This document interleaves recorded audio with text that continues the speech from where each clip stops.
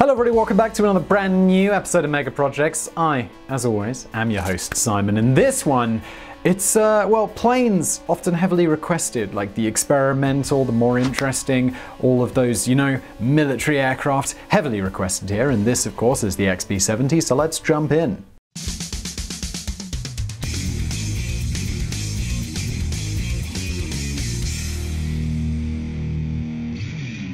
Imagine Concorde equipped with a devastating nuclear arsenal.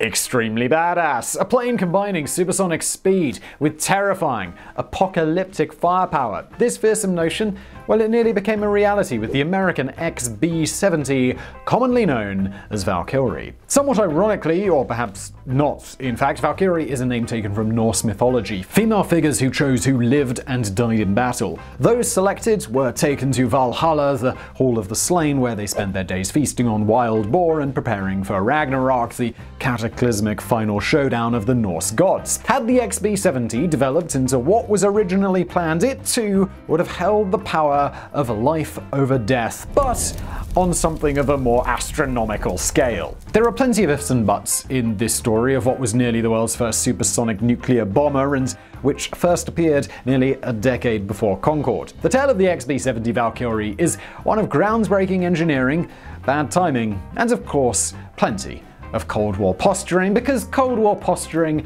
always makes for a good mega project.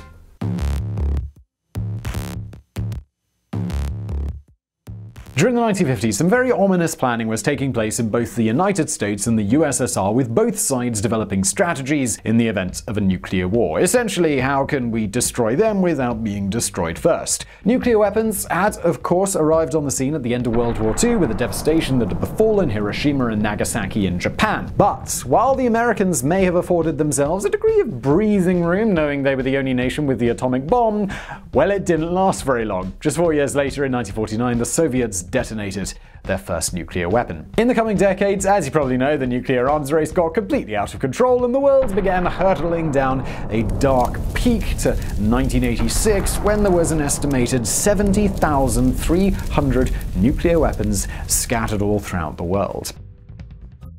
The overwhelming majority of these were divided between the United States and the USSR, with both nations exploring various methods of nuclear deployment. Nuclear submarines were of course introduced, and eventually so were intercontinental ballistic missiles, or ICBMs. These were capable of striking a target thousands of miles away. It's all pretty terrifying stuff. But while ICBMs had appeared in the United States in 1959, they were still considered somewhat experimental. A planned nuclear strike carried out by the United States would still most likely be done in the same way the very first attack had come from an aircraft. But things had changed pretty drastically since 1945. Striking the USSR would need an aircraft that could tick multiple boxes. It had to be capable of carrying a nuclear weapon weighing several tons.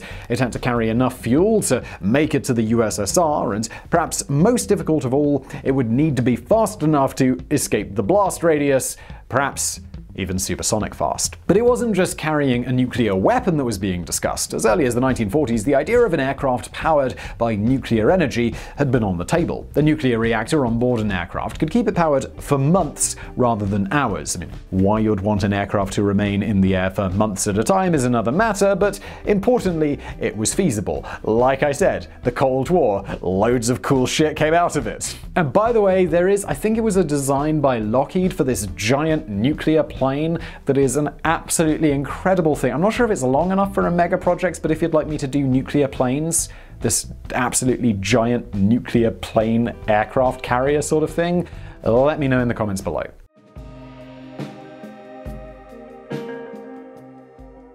In 1955, the US Air Force set out General Operational Requirement Number 38. The brief called for a combination of two aspects from aircrafts that were already in operation: the payload and the intercontinental range of the B-52, with the Mach 2 top speed of the Convair B-58 Hustler. It's like, guys, yeah, we want something as big as the B-52, that giant propeller-driven plane, except we want it to go twice the speed of sound, okay? Chill out, guys. There would be two separate aircraft designs explored, one nuclear, codenamed Weapon System 125A, and one conventional, codenamed Weapon System 110A. In July 1955, 6 contractors were selected to bid on the projects, with Boeing and North American Aviation being awarded contracts for Phase 1 development on the 8th of November 1955. In mid-1956, both companies presented their designs, which came out remarkably similar and were both rejected by the Air Force for being too large. Each had a takeoff weight of approximately 340 tons with large fuel loads. Phase 1 development ended, but both contractors were encouraged to continue their design studies. It was also around this time that the US Air Force concluded that a nuclear-powered nuclear bomber was not only unfeasible, but, incredibly dangerous, and not just for the enemy. It's not entirely clear when this portion of the project was completely scrapped, but some claim it continued until 1961 before being terminated at a final cost rumored to be over $1 billion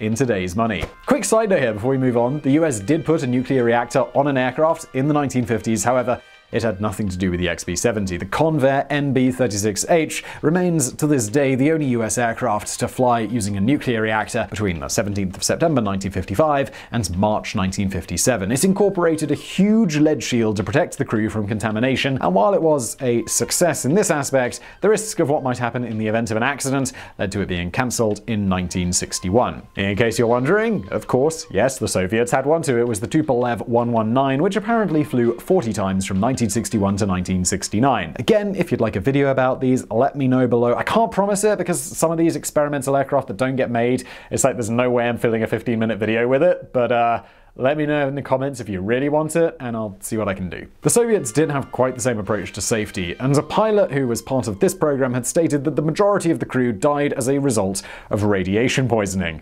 That got dark quickly. It's a nuclear-powered aircraft. Why not put a giant lead shield in it? You're not burning any extra fuel. I mean, there's an almost unlimited amount of fuel.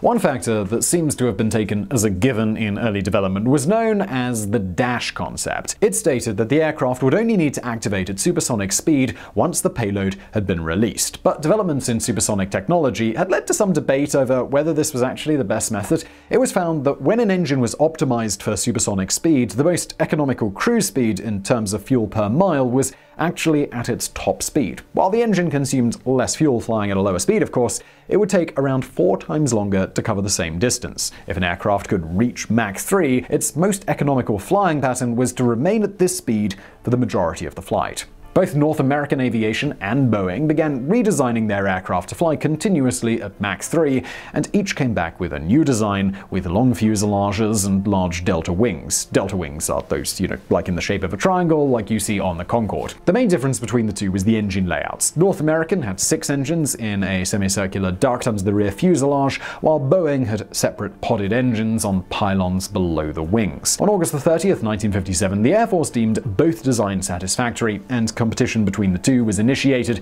with requirements for a cruising speed of Mach 3.0 to 3.2, an over-target altitude of 21 to 23,000 meters, a range of up to 16,900 kilometers, and a gross weight not to exceed 220 tons. On December 23, 1957, the North American proposal was declared the winner, and a month later, a contract was issued. In February 1958, the bomber was designated the B-70, with an X added to signify that it was an experimental aircraft. Another contest was held to give it a real name, and of the 20,000 entries received, Valkyrie was chosen. The Air Force approved a 18-month program acceleration in March 1958, which scheduled the first flight for December 1961, and in early 1960, a drawing of the XB-70 was released to the public by North American. While the Americans may have been forgiven for thinking that everything was running smoothly, they certainly wouldn't have it all their own way. Developments in surface-to-air missiles in the Soviet Union would cause a serious headache even before the XB-70 had been completed. The XB-70 was of course designed to fly very high and very fast, 2 factors that made it virtually impossible for interceptor jets to provide air cover. But the 1950s had seen a dramatic improvement in surface-to-air missiles, and with the downing of a U-2 spy plane over the Soviet Union in 1962, the Americans suddenly realized this height and speed would not make them invincible. For the first time, there was a real discussion over the benefits of low-altitude bombing runs over high altitude. It was found that the SA-2 missile, which had downed the U-2, had a minimum altitude of roughly 610 meters, which is about 2,000 feet. Below this, it was technically flying unguided before the radar system began to track it and then guide it towards the enemy aircraft. In theory, staying below this altitude meant that the bombers could not be tracked by the missiles. Then there was the radar systems themselves. Flying close to the ground often means radar struggles to pick up an aircraft, essentially hiding it among the terrain. What's more, the benefits the XB-70 had at high altitude were almost completely negated when flying at low altitude, where it could only operate at Mach 0.9. The introduction of the intercontinental ballistic missile in 1959 and its subsequent upgrades proved to be another damaging blow for an aircraft that was still battling its way through development. The US Air Force was faced with an uncomfortable dilemma: continue with the wildly expensive program that may produce an obsolete aircraft, or bite the bullet and call it a day.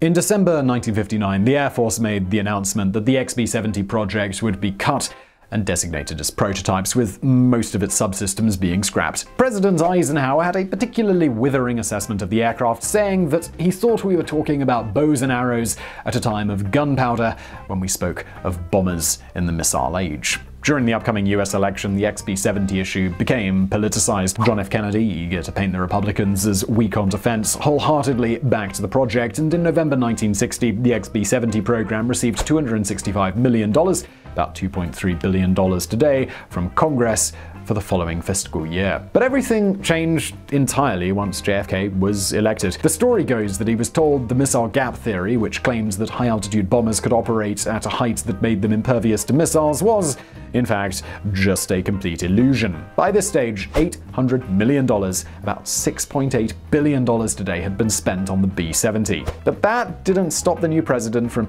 scrapping the program, labeling it unjustifiable. Instead, he directed the prototype, which was nearing completion, to be used as an experimental aircraft to explore the further feasibility of supersonic travel. This led to some rather unsavory back and forths in Congress, where it became clear that some members were pushing for the XB-70 because their districts had factories linked with the construction, not because it was a worthwhile project. But eventually, the decision stood. The Valkyrie's path to being a high-altitude bomber was now very much blocked. In March 1961, the US Air Force reduced the production order to 3 prototypes, which was later again reduced to 2: Air Vehicle 1, AV-1, and Air Vehicle 2, AV-2. AV-1 was completed on the 7th of May 1964, with its maiden flight taking place in September. AV-2 was completed a month later on the 15th of October 1964.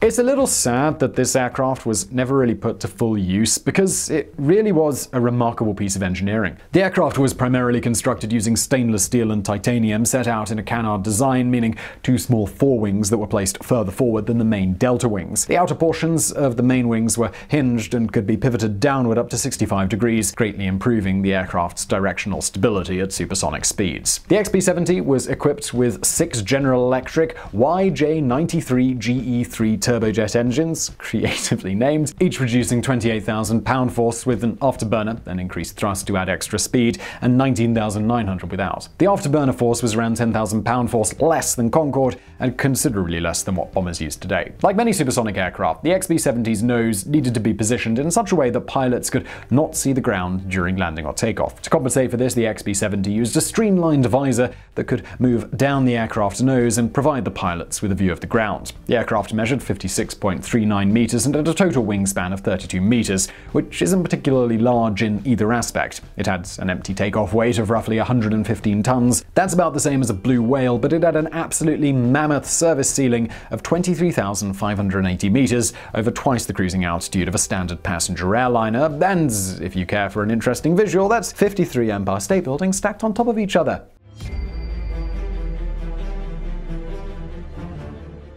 The XB-70 only had an operational life of 4 years, first taking to the sky on the 21st of September 1964 and completing its final flight on the 4th of February 1969, which was to the museum in Dayton, Ohio, that AV-1 still sits in to this very day. Its first flight between Palmdale and Edwards Air Force Base was actually almost a disaster. One engine had to be shut down shortly after takeoff, while an undercarriage problem meant that it remained in the down position for the entire flight, limiting its speed to 627 kilometers an hour, half of what had been planned. During landing, several of its wheels locked, rupturing the tires and causing a small fire. It's fair to say that it was a bit of a rocky start. But they did improve quickly. AV-1 went supersonic on its third test flight on October 12, 1964, and surpassed Mach 3, that's 3,704 kilometers an hour, or 2,301 miles an hour, on the 14th of October, 1965, reaching a final speed of Mach 3.02. AV-2 took to the skies for the first time on the 17th of July, 1965, but had a short life that would come to an abrupt end in tragic circumstances. On the 8th of June, 1966, at the request of General Electric, AV-2, along with an F-4 Phantom, an F-5 and a T-38 Talon and an F-104 Starfighter, were flying in close formation for a photo shoot. Shortly after the picture had been taken, the F-104, whose pilot may have struggled to gauge the distance from the Valkyrie, drifted into the XB-70's wing before rolling over and exploding, destroying the Valkyrie's rudders and damaging its left wing. AV-2 went into an uncontrolled spin and crashed near Barstow in California. While the XB-70's pilot was able to eject, its co-pilot and the pilot of the F-104 died in the accident.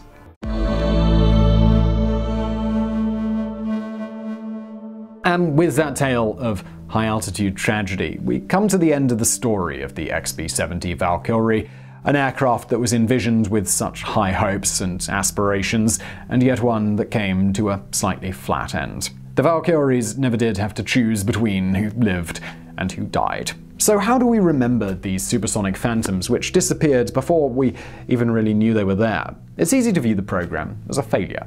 But the truth is the XB-70 fulfilled all of the requirements set out by the US Air Force in 1957.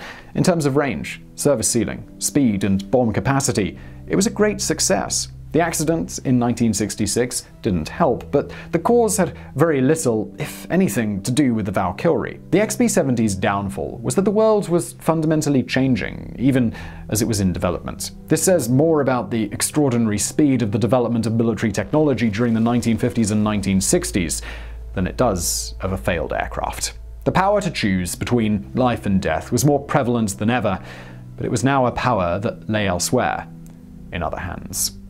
So I really hope you enjoyed this episode of Mega Projects. I made what feels like several suggestions in this video for future videos. If you like those ideas, please do go down in the comments and let me know. Thumbs up the one you like. Also, if you thumbs up this video, that would be great. Obviously, if you didn't like it, you can use the thumbs down. That's what it's for. But you're here at the end of the video, so like I say, unless you hate watch the whole thing, smash that like button. And as always, thank you for watching. Oh, and don't forget to subscribe. That too.